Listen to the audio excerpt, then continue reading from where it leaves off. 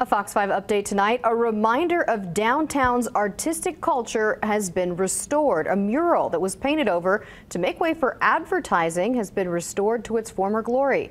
As Fox 5's Alexis Fernandez tells us, many hope it's a sign the arts and business community can coexist.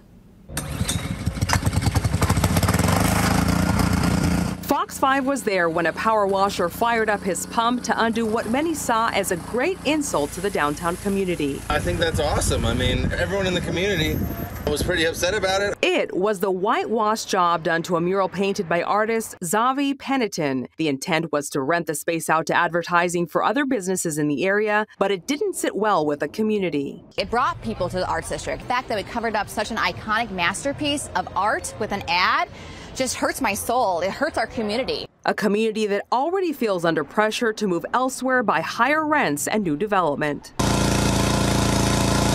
Which is why seeing this man out there power washing the white paint away was an encouraging sign. Over the course of 5 or 6 hours, he revealed the artwork, a job he was happy to do. Obviously, the community wasn't too happy with that, which I could see why. It's a pretty beautiful mural, so I have no problem taking all this white off and exposing it. The manager of where I work, I mean, she got married in front of that mural. It kind of means a lot to the community. And I think, the community spoke up, and I'm glad they realized that. And for anyone else thinking of throwing a coat of paint over downtown's iconic murals that have added so much to the community, there are those who won't let empty spaces stand. Trying to keep that wall, trying to keep it an ad, or trying to make it white is just, it's going to be attacked daily by graffiti artists, and graffiti artists respect good work.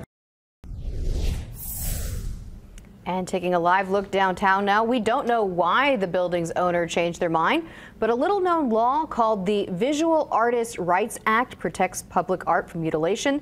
The artist hopes this helps inspire collaboration between business owners and artists to have original artwork downtown.